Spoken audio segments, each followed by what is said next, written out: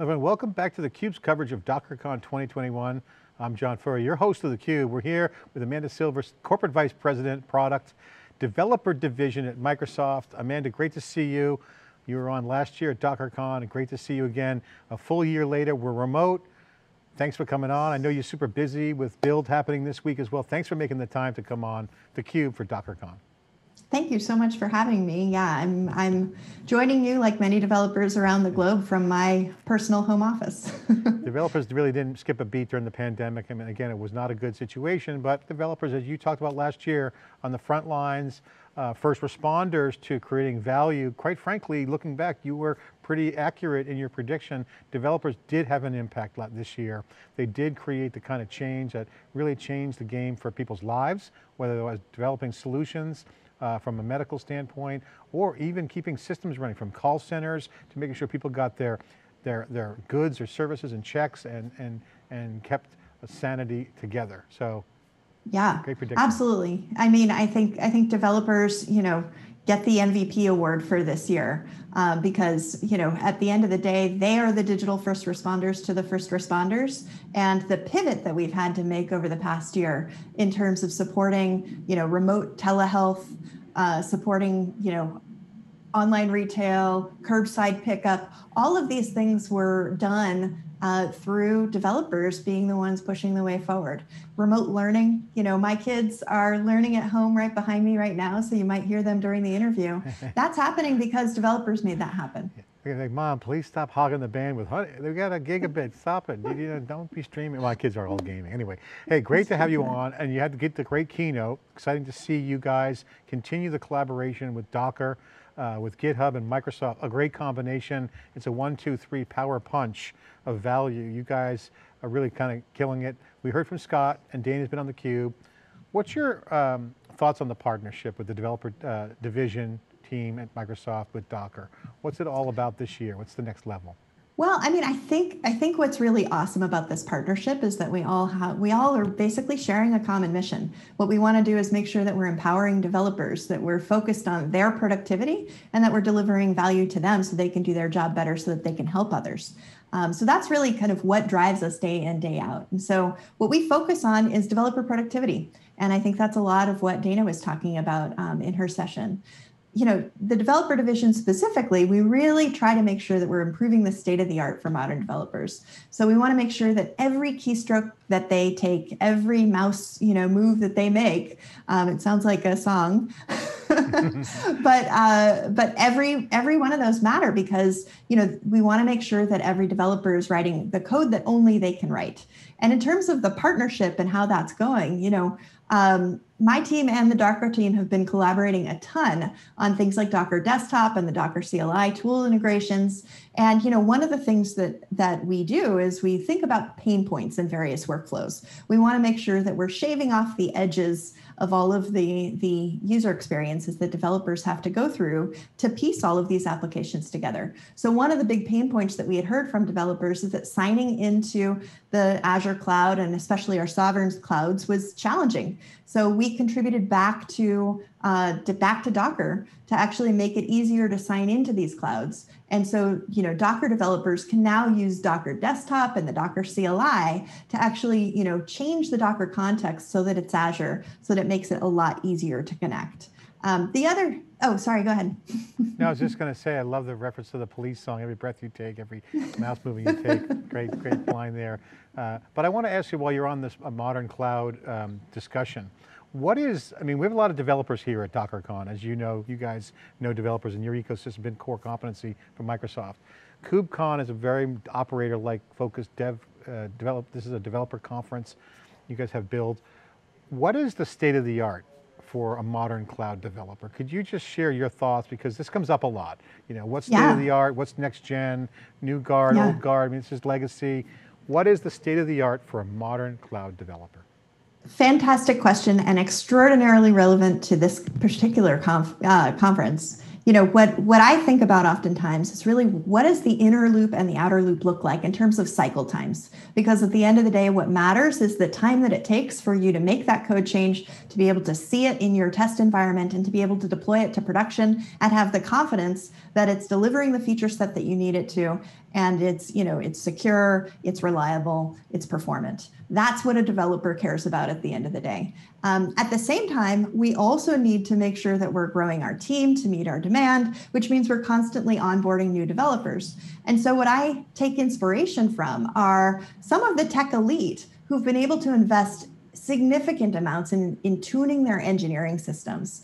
They've been able to make it so that a new developer can join a team in just a couple of minutes or less, that they can actually make a code change, see that be reflected in their application in just a few seconds, and deploy with confidence within hours. And so our goal is to actually be able to take that state-of-the-art metric and democratize it, actually bring it to as many of our customers as we possibly can.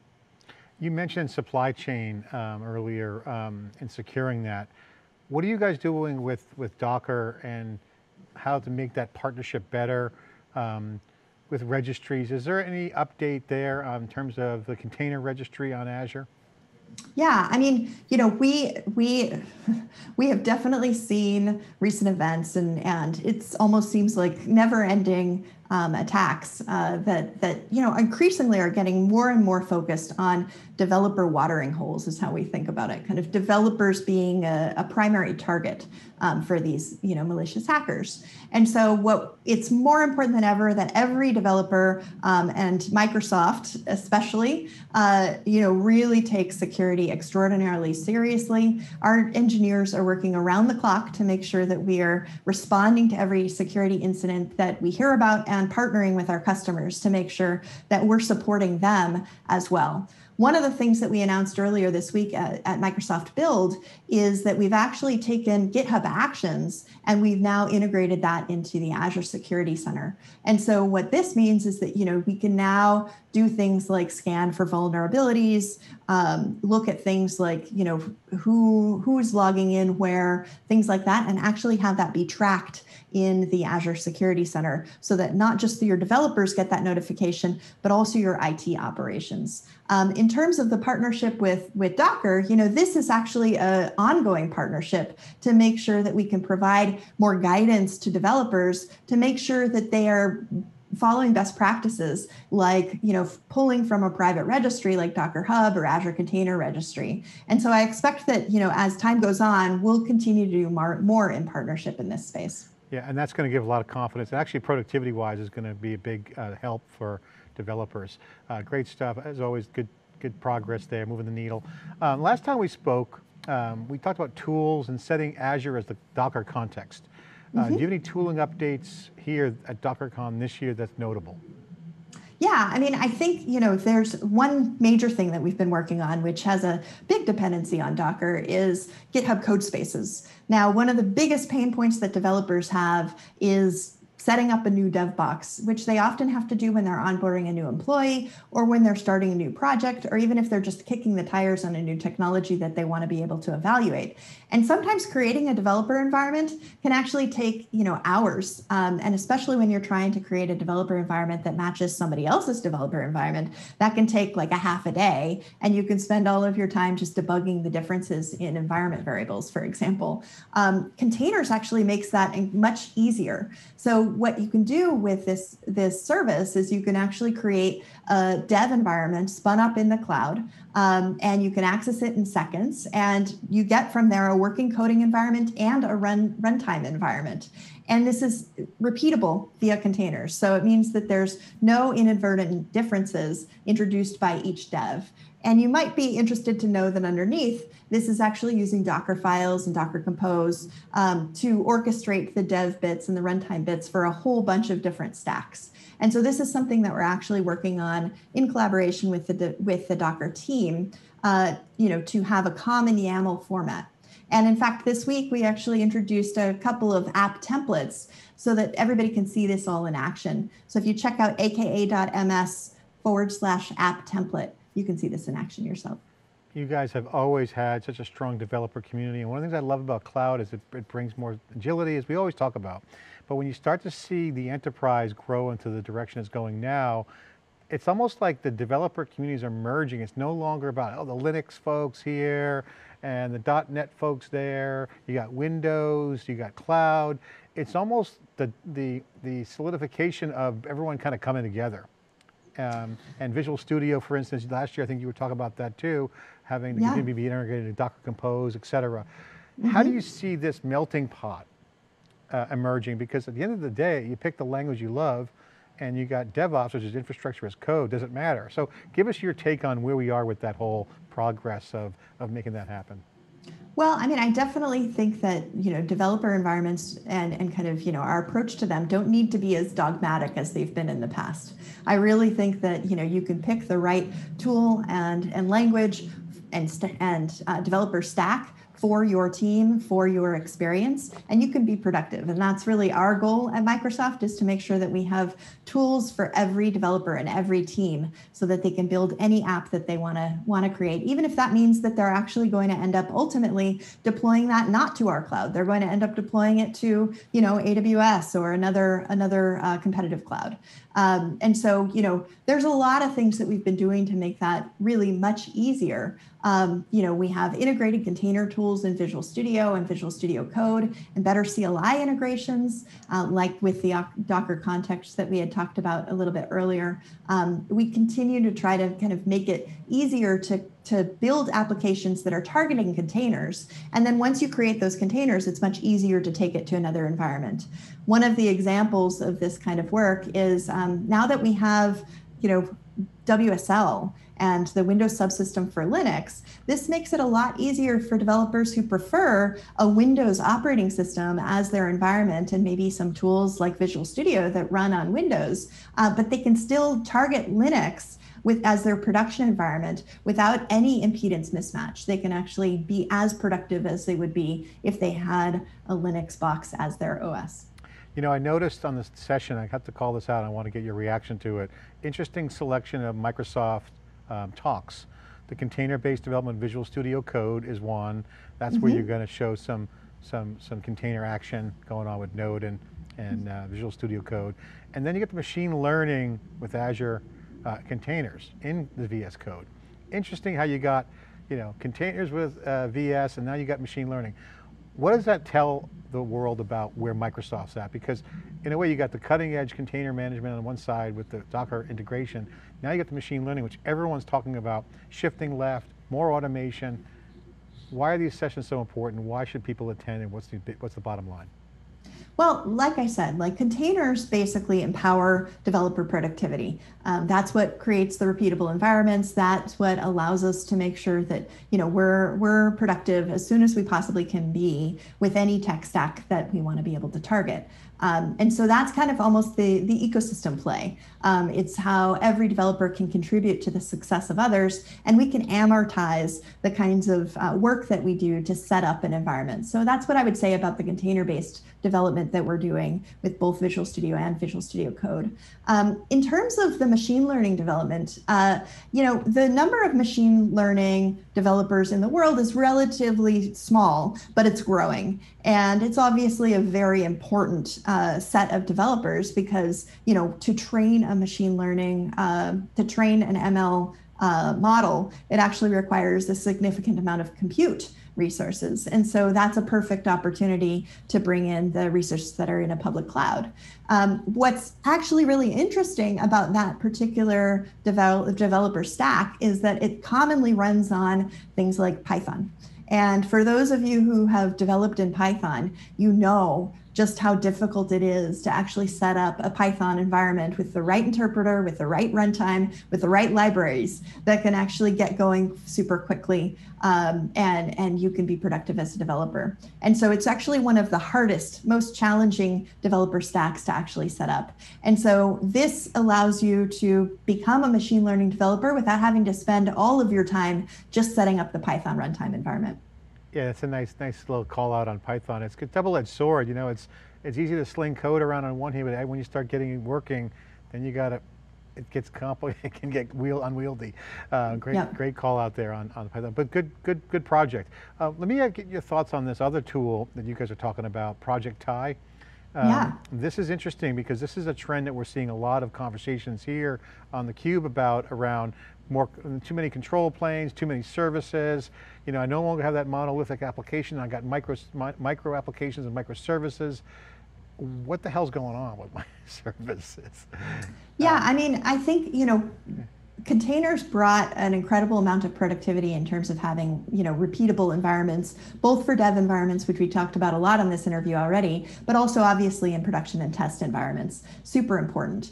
And with that, a lot of times comes the microservices architecture that we're also moving to. And the way that I view it is the microservices architecture is actually accompanied by, businesses being more focused on the value that they can actually deliver to customers. And so they're trying to kind of create separations of concerns in terms of the different services that they're offering so that they can actually, version and kind of, agilely improve each of these services independently.